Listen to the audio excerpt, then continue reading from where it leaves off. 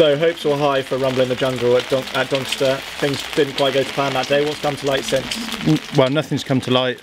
We scoped him after the race. Everything seemed fine with him. We sort of thought maybe the ground wasn't great for him, and they changed it to good to soft.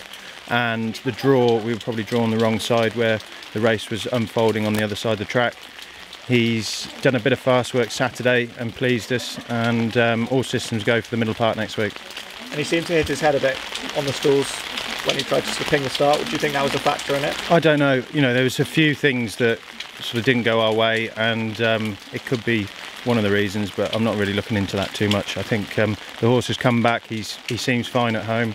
He's worked well. The lads are happy with him, and hopefully it'll stop raining this week, and it'll be a dry week, and we can go there with a good chance, really. And how do you see the race shaping up on Saturday? Well, it's going to be a competitive race, but we've got, you know, we've been wanting to step him up to 6 furlongs for a while.